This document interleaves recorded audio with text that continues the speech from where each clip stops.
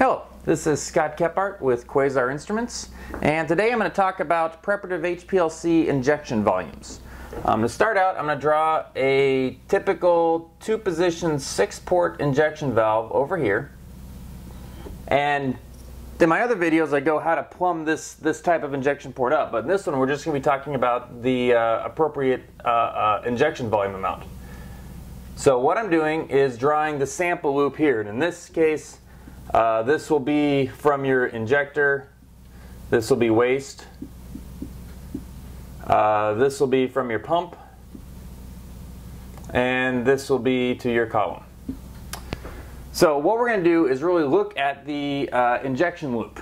So I'm going to draw that injection loop out as a straight tube, and then I'm going to draw vertical lines to represent the injection volume, so the total injection amount. So this is actually your injection loop, and right here is where your injection loop is plugging into the valve.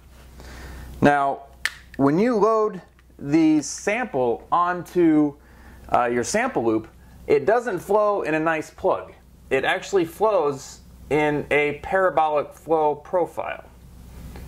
And that parabolic shape gets more and more exaggerated as you move through the column, or through the sample loop. So you can see right here that this portion of our sample is actually going out to the waistline. Now this parabolic shape is so pronounced that if you inject more than 1/2 of your sample loop, you're going to risk pushing sample out of the end of the injection loop and into your waste bottle. So if total recovery is important to you, make sure that you do not inject more than 1/2 the volume of your sample loop onto your HPLC column.